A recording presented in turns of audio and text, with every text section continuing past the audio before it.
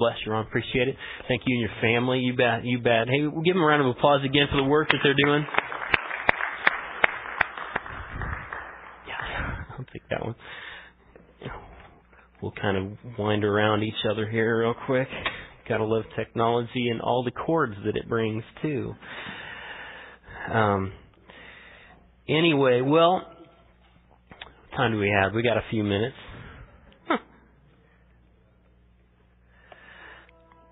Go ahead and open your Bibles, if you would, to Philippians chapter 4. We've been continuing in our study of Philippians, and once we hit chapter 3 and looking at chapter 3 and chapter 4, I wanted to remind you on a weekly basis that we are in a battle between the Spirit and the flesh that fights and wars in our midst, inside of us, causing us to often not do what we want to do.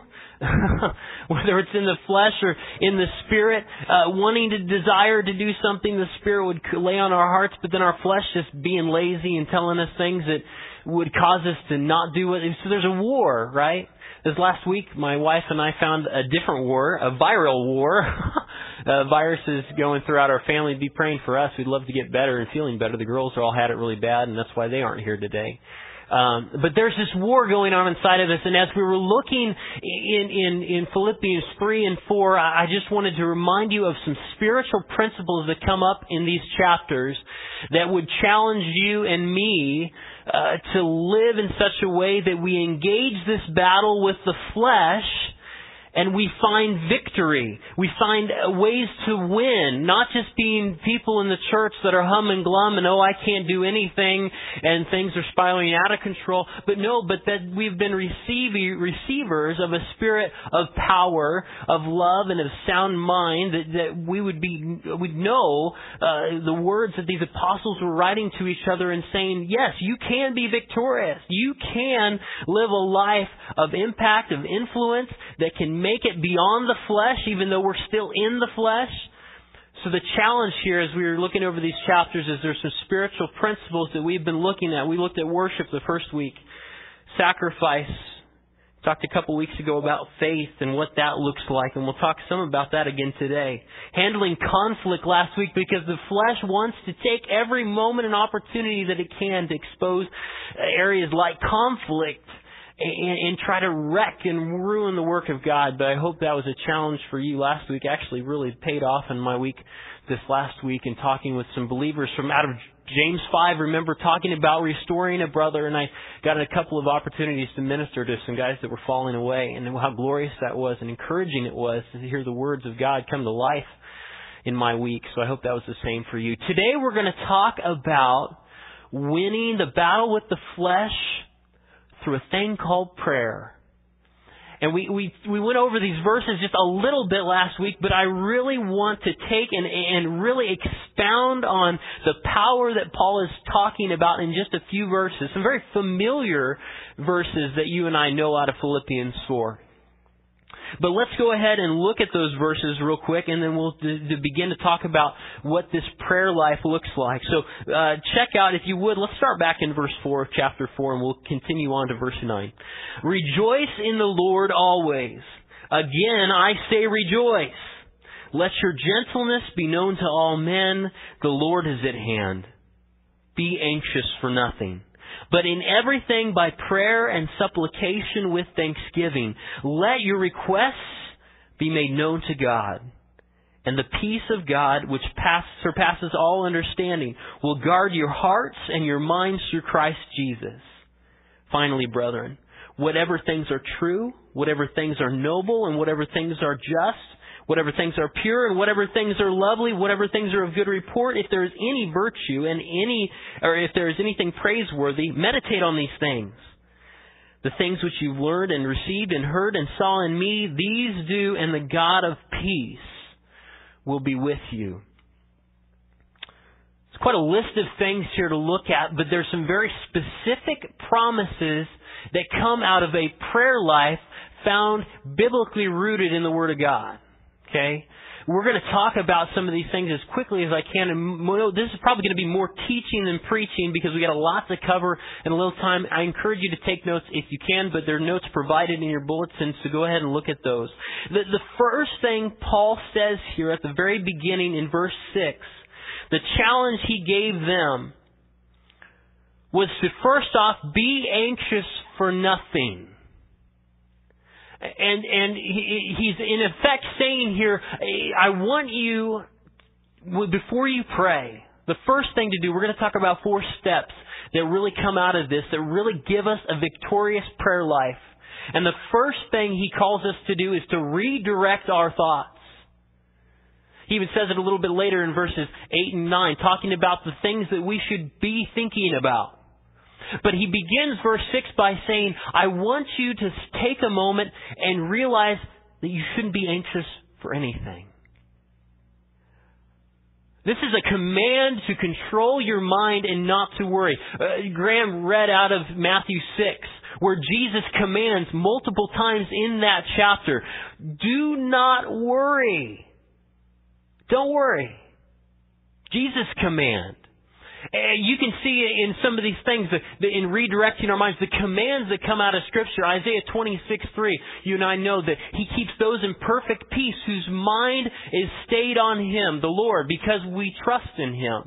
Colossians 3:1-4, set your mind on things above, not on things of this earth. Romans 12:2 reminds us to renew our mind. This is part of worship. He says the spiritual act of worship, laying your life on the altar, but then he continues and he says to renew your mind. Test and prove what God's will is, that good and perfect will. So the command to renew our minds. Philippians 4, we just read that think of these things. Romans 8:6, the mind that is set on the Spirit is life, but the carnal mind is death. I want you to realize and see that the prayer life that starts with worry is not a victorious prayer life at all. It's a prayer life that does not think of the things of God, therefore it cannot yield the things of God. Does that make sense? When we go to the Lord in prayer, constantly in this mind of worry, our requests become on our stuff and our baggage and our issues, and we don't ever get to experience the peace and the surpassing, the understanding of the will of God when we come with a prayerful mind that's set on worry. So I think Paul starts here and saying, when you pray, first deal with your mind.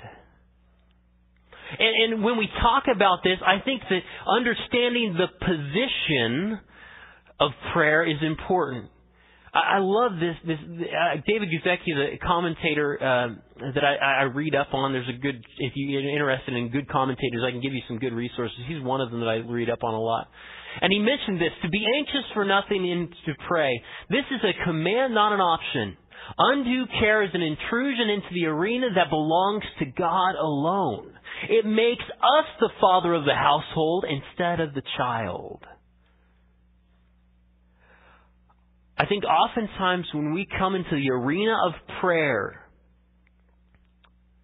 we come with our agenda, come with our worries, we come with our cares. Not that we're supposed to cast those on the Lord, but in the very moment, at the very beginning, when we start praying, I think it's important that we put this step in our lives where we deal with the worry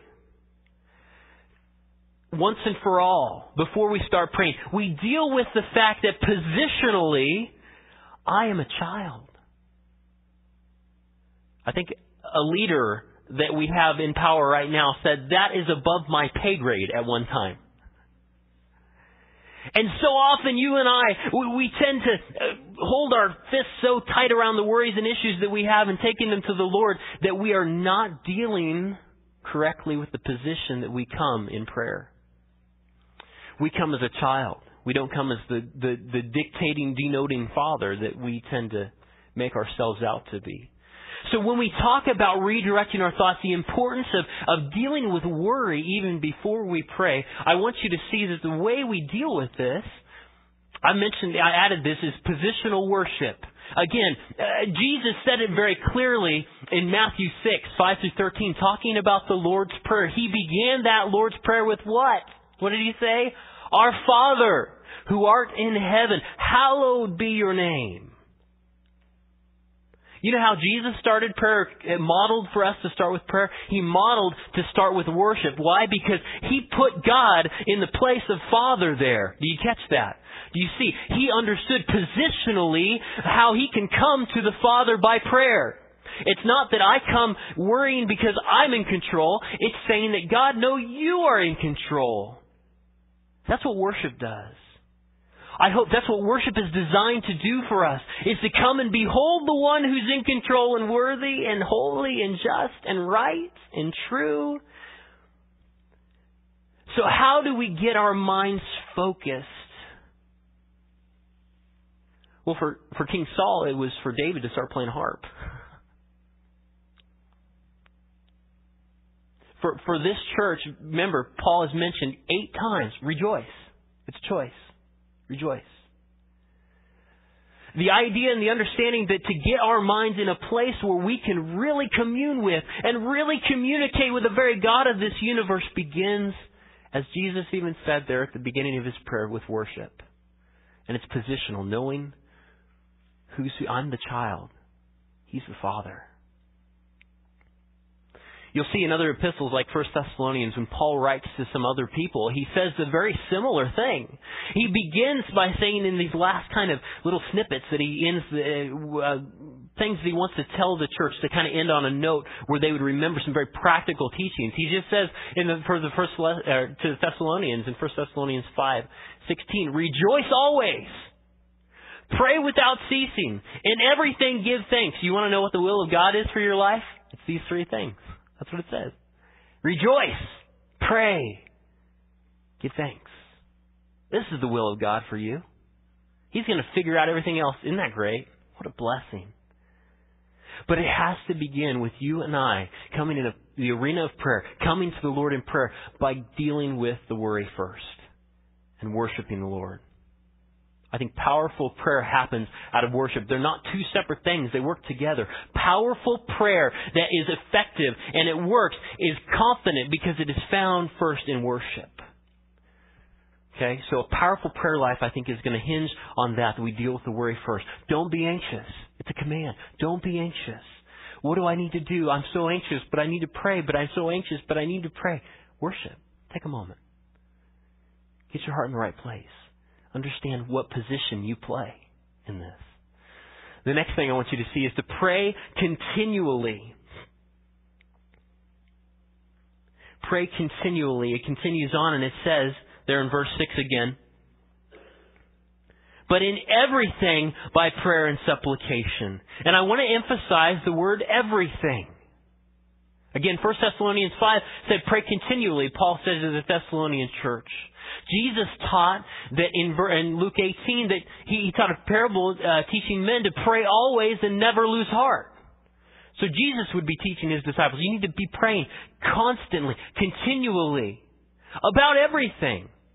Guess what? The word in Greek for everything means everything, right? Okay? It's not that hard. Everything. You have not because you ask not.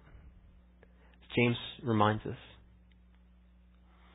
I think it's important that we realize that our prayer life being continual.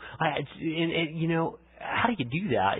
Sometimes we've read that before, and Jim, how do you have a continual prayer life? Well, be a parent, I guess.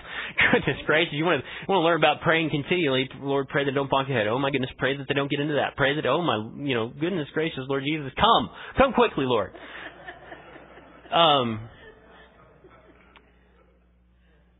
But I think there's some truth to that. You live a life dependent on the Lord, you'll pray continually.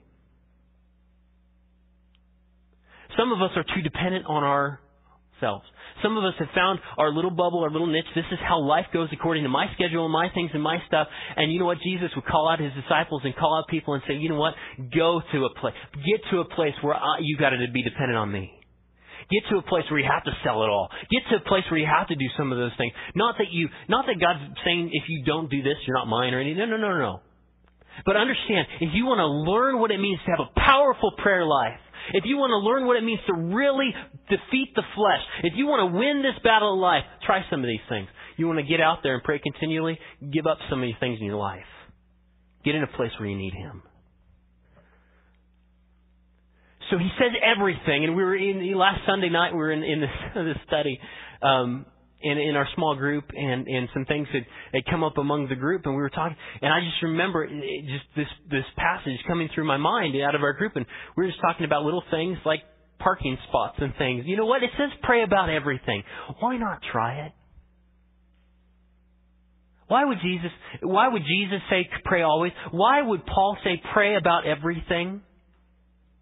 Our life should be a continual prayer, I think, and that every moment. And the great thing is that in this very general sense of praying, we don't always know the will of God in the moments of prayer, even about praying about everything. Lord, do something with this, Lord. If it is as small as a parking spot or trying to, fix your dog's health, I don't know what it is, but pray about everything. And you know what? If you don't necessarily know, hey, at least lift it before the Lord and say, you know what? God, it's yours. Your will be done. That's what Jesus continued saying. You know what? Your kingdom come, your will be done. That was the next thing He said in that prayer. I'm just going to lift it up. I'm going to pray about it, but Lord, your will be done. And I think that's important that we pray continually knowing that God's will be done. If it's not the front stall in the parking lot, maybe you need to park way back there because you need the exercise. I don't know. Maybe God knows better than you.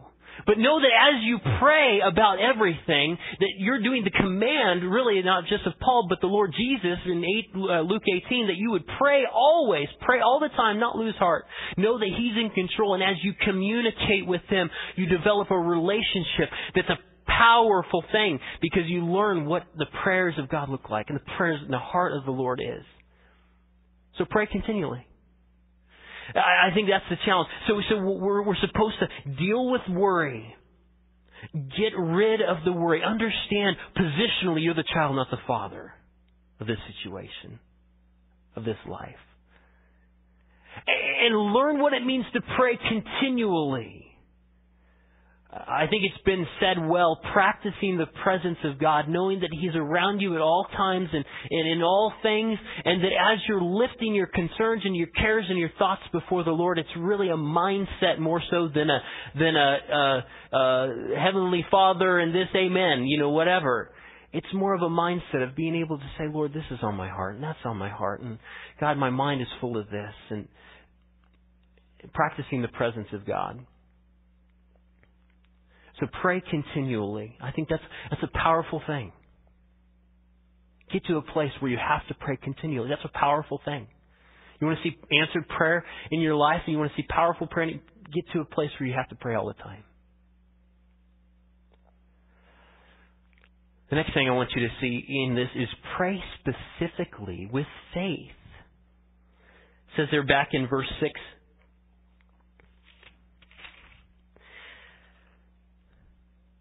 but in everything prayer and supplication with thanksgiving. But supplication, there's a word. He uses the word prayer, but then he also says supplication. There's two different things and ideas that he wants to get across. He says prayer, pray about everything.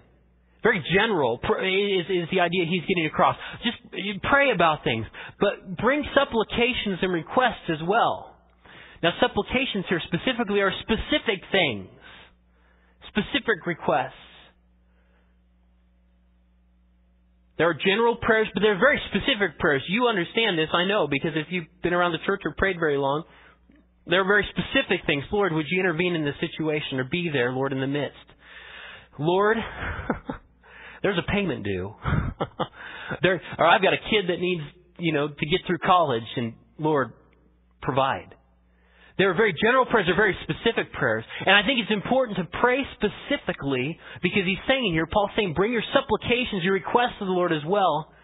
But praying with faith. Remember we talked about faith. It's hard, isn't it? You probably agree with me that when you walk into a hospital room, you see somebody dying or you see somebody that's very sick, and I want to just go ahead and the flesh is warring inside of me. Do I pray for this person to be healed? Is that the will of God in this? Do I say anything? I don't know what the will of God is. I don't want to say anything. Lord, just be among us. Lord, very general. When we cannot pray in faith, it's important to pray generally. When we can pray in faith, it's important to pray in faith and to bring your supplications before the Lord. Remember, faith, what comes by hearing the Word. James, if you check out James 5:13 through 20, it would be important for us to know, because a lot of word of faith teachers will take you, a lot of people in very, very charismatic, just blab it and grab it, name it and claim it kind of theology, they will tell you out of James 5, they'll read that, and you know what? Elijah was just a man. And Elijah just all of a sudden he prayed and prayed and prayed and prayed, and finally he just, God got tired of him and said, "Here, have your stuff," kind of thing, right? That's kind of how it seems and it sounds. That's not how it works. Because if you would know the context of what happened with what James is talking about in James 5, that there was this man, we talked about this last week, it's why I just don't want to talk about it too long. We don't have to go to James 5, but remember, it mentions a powerful and effective prayer, and it talked about Elijah who prayed and he prayed and he prayed, and he didn't see the cloud coming. He was praying for, rain. That was when he wanted rain. He actually prayed for the heavens to be shut up first. And he kept praying, and God gave him a very specific prayer, but God gave him his request. But Elijah knew Leviticus 26. This is why he could pray in faith. He knew the Word. Leviticus 26 says specifically that any nation that does not follow the Lord is going to experience the heavens to be shut up. They're going to experience famine and drought. They're going to experience the pestilences that came upon Ahab's reign during that time. So when Elijah went to Ahab, and it says there that he brought his word, not the word of the Lord, but Elijah brought his word to Ahab, saying, "Ahab, for lack of a better word, get your act straight, or famine's coming on the land." When it says there specifically in the Scripture that it was his word, it really wasn't his. It was actually God's word, because he was bringing a request. He was telling the king exactly what was going to happen, the Word of God. You get what I'm saying? Pray in the Word. Pray in the Word. If you have a specific request, don't pray it until you have the faith for it. And that faith comes by hearing the Word of God. Does that make sense? If you can't attach Scripture to that prayer, don't pray it. Pray generally. You can pray generally. But you don't know the will of God unless you have the Word of God in that prayer. I hope this is making sense, because this is powerful. I want you to get this, understand this, really know that there's substance to prayer. There's really something to prayer when we have the Word of God involved. I know I can pray for you, and I know God's going to meet all your needs according to His riches and glory, because that's what it says in Philippians 4. And I know that. And you had that confidence talking about your child looking to college, your daughter and son-in-law. We know we can have that confidence because the Word of the Lord says that He's going to provide all our needs. So I know, as I pray, Lord, send money to this child. I know I can pray the Word of God into that situation. That's faith. That's true faith, because God's Word is true, and He won't go back on it. Okay? That's faith. Praying in faith. But going outside of this, you're not guaranteed that you're going to get your request. Your Ducati and, fancy, high-rise apartment in the sky and, all the crazy things that we can try to conjure up. Because it says in James 4, as you remember, you have not because you ask not. But then you don't have because you also ask amiss, that you want to spend all this stuff on yourself. So prayer specifically with faith is powerful. So get in the Word. How do you pray specifically with faith? Get in the Word. How do we do this? Know the Word. And attach that. Attach that to your prayer. I think that's so key. And in fact, it's important to pray Scripture, I think. There's one guy that I met in college, and probably one of the most powerful prayers I had ever met. He'd always calm my spirit. Every time I just sat and prayed with him, he'd pray forever. He'd take a long time praying. But it didn't matter. He was one of those, guys that starts a meal with a 20-minute prayer and everything's cold, kind of thing. And I'm like, but it didn't matter. It just didn't matter. We enjoyed it. Because he'd go through a psalm, and he'd just pray through a psalm, and he'd insert a word, like, okay, I pray this for so-and-so, and he'd pray through the word. And I tell you what, faith came in that situation, in that moment. Faith came because the word was involved. So I hope that you, in your prayer life, start adapting the word of God. Don't just throw up Hail Marys. Oh, Lord, I hope this works. Pray the word, and you'll know it'll work. That's a powerful prayer. So pray generally when you don't know the will of God, but pray all the time generally. It's important. Leave it to the Lord so that gets it off your mind. But man, when you can pray specifically, don't stop. You have not because you ask not. You know it. It's there. Take it before the Lord. So pray specifically with faith. The last thing that we need to talk about today is to pray thankfully. Back in verse 6, he says to make pray about everything by prayer and supplication, general and specific prayers, with thanksgiving. With thanksgiving. When was the last time you prayed with thanksgiving? Boy, that's convicting. Oh, maybe around November last year.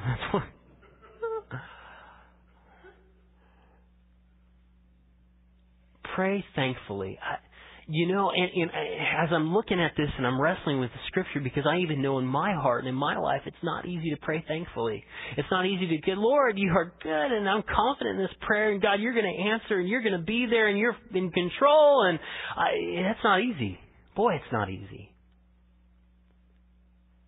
But how do we do this type of prayer? How do we pray thankfully? I think it's important, and I think out of ignorance a lot of times we don't pray thankfully. I think we pray thankfully when we know the process of prayer. And just in a brief way, in a layman's sort of way that I can put it, I want you to see this. And there's probably even way more neater, cooler, more awesome things that happen in the midst of a prayer. But I want you to catch this stuff that we have scripturally that tells us what really happens when we pray. First off, we know that we pray in Jesus' name, and that lets us be heard by the Father. I think this is so interesting. I mean, Jesus died for you on the cross for so many things. I mean, to be an atoning sacrifice, so it didn't demand your life, literally your blood, right? He died so that you'd have eternal life. He died so that He could provide things, so that you'd have access to the throne room, which we'll talk about. He provided so many things. Victory over the enemy. He provided so much on the cross. And one specific thing that He did was that He allowed there to be a way that you and I, in the name of Jesus, could actually get into the throne room of God. Because without it, we couldn't. Without what Jesus did on the cross for us, there would be a gap so wide you and I could not get into a perfect throne room, folks. I could go through a teaching right now on the temple and how we would actually get before the Lord. It's His thing. We can't tell God how to do stuff. He says this is how to do it. Okay? And He set that way, and the way that things happen in the temple. And that there would be a high priest, and that we would take, all the stuff, our junk and our sacrifices and all that stuff, our requests, and then He would intercede. But praise the Lord, Jesus took out the middleman. Sorry, Catholic Church, but we don't have to go to anybody else but right to the throne room in the name of Christ. That's what Jesus provided, and that's what He said in John 16:23-24, that if you come to me in my name, and I come to the Lord Father in my name. And He's saying this specifically. We talked about this in a Bible study here a few weeks ago. He was telling the disciples there that you're not going to have me very long. I'm going to go to the Father here pretty soon. It was easy to kind of hear the heart of God and to actually commune with God while I'm here, because I'm here among you, 12, right? I'm here. You could talk to me. Just talk to me, and that's the prayer. But Jesus says there in John 16, there's going to be a time where I'm going to leave. And it's going to be better for you. And the great thing is, the reason why it's going to be better, you get this, the reason why it's going to be better is because Jesus could only be in one place at one time.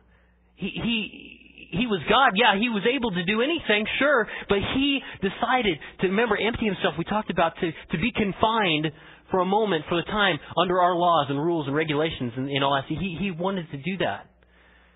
And then so He said, it's going to be better that I go so the Spirit can come, so that He can indwell everyone that believes in me and can commune with the Father. And then we'll talk about in the process how He works. So Jesus said there in John 16, just out of that passage, He says, I'm going to go to the Father and you're going to pray in my name and you're going to have access to the throne room of God.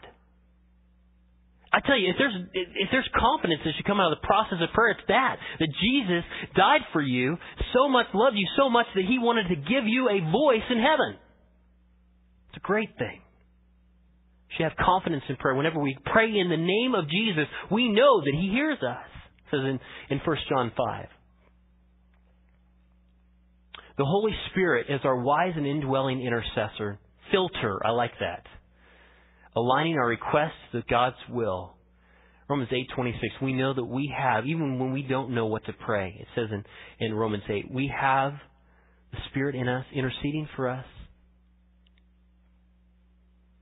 And it says there in verse 27, bringing things into alignment with the will of God.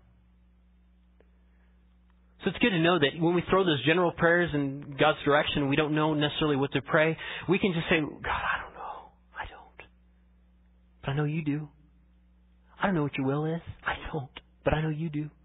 And the Spirit inside of us literally is hearing those things. And He's taking a package, if you will, and He's putting it, and He's filtering it, and He's saying, this is the will of God. I'm going to send that to heaven. I'm going to send that. That's the prayer. That's the prayer that's on God's heart. I'm going to send that. You get that? Isn't that cool? Isn't that great to know? That even when we ask for stupid stuff, right? The things that are not good for us, and we look back and we're like, boy, I'm glad I didn't get that prayer answered. And man, that didn't make sense. What was I thinking? The Spirit is in us filtering those things and bringing it in alignment, Romans 8:27, with the will of God. It's great. Jesus is our high priest. He receives the prayer. The Spirit is interceding, bringing it to the throne room. Just like, if lack of a better way to put it, when you went in front of a king, you just throw yourself down in front of him and say, hey, the Spirit's doing that intercessory work. Jesus at the right hand, leaning over the Father. I died on the cross for this. They're coming in my name. This is Your will. It's been filtered by the Spirit. This is something that needs to happen on earth. So Jesus receives our prayers in the Spirit and leads or pleads on our behalf in God's presence. You can find those scriptures there. Romans 8 mentions it also, but Hebrews 4 and Hebrews 7. He's a great high priest who intercedes, who ever lives and pleads to intercede for us, as it says in chapter 7. He wants to intercede for us. He's there in the throne room of God right now to hear the things that are on our hearts. And God our Father, again, Father. You're not the father. You're the child. No matter how old or young, we're the children of God. Loves giving us what we ask according to His perfect will. Right, Ray? By the will of God. According to the will of God. That's right. By His Spirit in Christ. And we see that in Matthew 7. We hear the heart of God, and it says in Matthew 7, Jesus is talking about the Lord.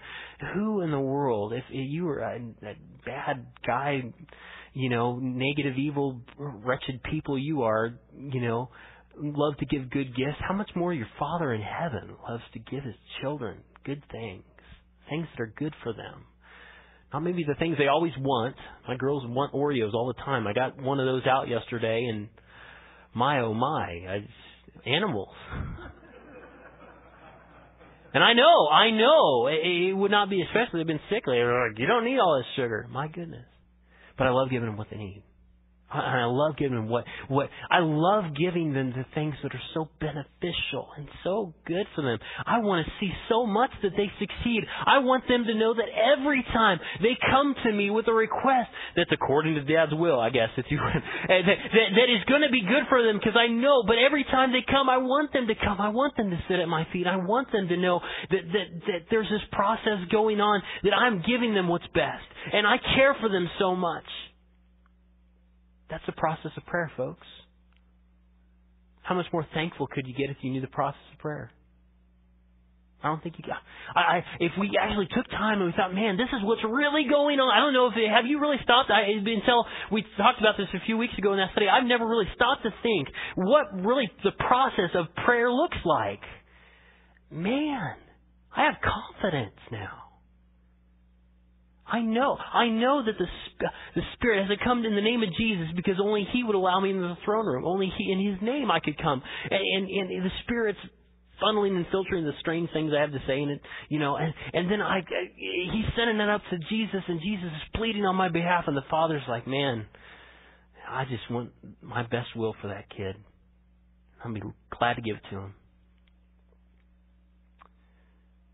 I think the misnomer is that a lot of times we think, you don't need to pray. God knows. I tell you what, if my kids didn't ask me for something, I wouldn't give it to them. Why? Because I don't love them? No. It's not it. It's because I want them to understand and learn and experience and see and interact with me. I want that. God's heart is the same for you. So a powerful prayer life, I think, hinges on some of these things. And as we close, I want you to think of a few things. Actually, Oswald Chambers gave this, and this would be a good thing to close on. Prayer is the battle. You're in a battle? Prayer is the battle. It is a matter of indifference where you are.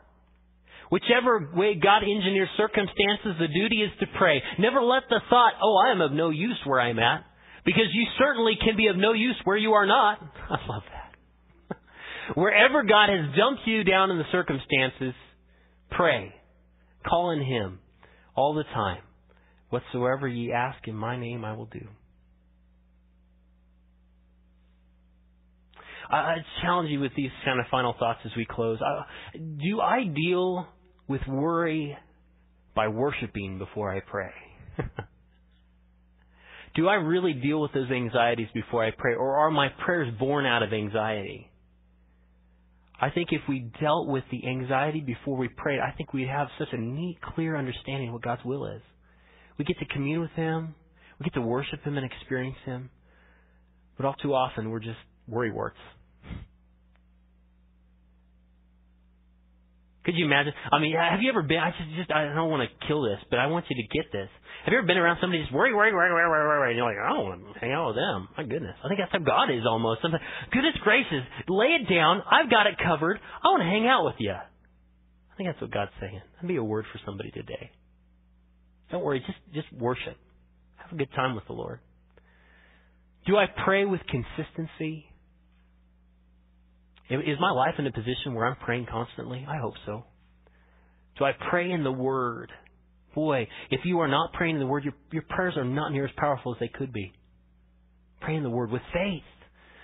Knowing that God's pouring His Word into your life and you're hearing things and it's just directed to a situation, you can have confidence as you pray by the Word of God. Do I pray thankfully and confidently knowing God's in sovereign control? Do I know the process to where I can say, yeah, God, yes, you've got it. You've got this. Then we can pray thankfully. Boy, I hope your prayer life, just on some of these basic, simple things, don't overlook. I know this passage you and I have probably read, Philippians 4, 6 through 7, and even quoted all the time and all that stuff. But God's peace can't really come, folks, unless we really take it to heart what He's saying. And I know it seems like maybe little things here that we need to kind of blow up, but in reality, you do these things, man, the God of peace that passes all understanding will guard your heart. You'll feel it. You'll understand it. You'll know it, I believe. So I pray you challenge yourself with some of these things. Let's pray. God, thank you for this day. Lord, thank you for your grace and going over time here today. But Lord, I pray that this would yield more fruit than ever before in these lives. Lord, this is not about me. This is not about them even. This is about you and getting your will done on this earth. Lord, would we be prayers that would be confident? That would we be prayers that are praying in the Word? Would we be prayers like Elijah who knew your Word? That experienced the supernatural in their life, that experienced answered prayer. Lord, would you help us to be humble enough to do some of these things and experience what answered prayer feels like and looks like?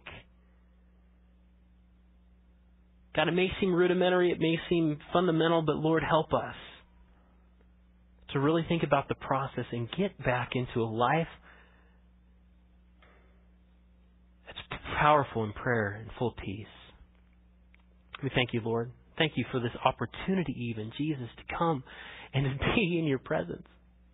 Thank you, Lord Jesus, for dying for our sins so that we'd have a voice in heaven. God, would we not take that for granted? We thank you and praise you in Jesus' name. Amen. Let's stand together as we close with our final worship song this morning. Stand together as we close with our final worship song this morning. Stand together as we close with our final worship song this morning.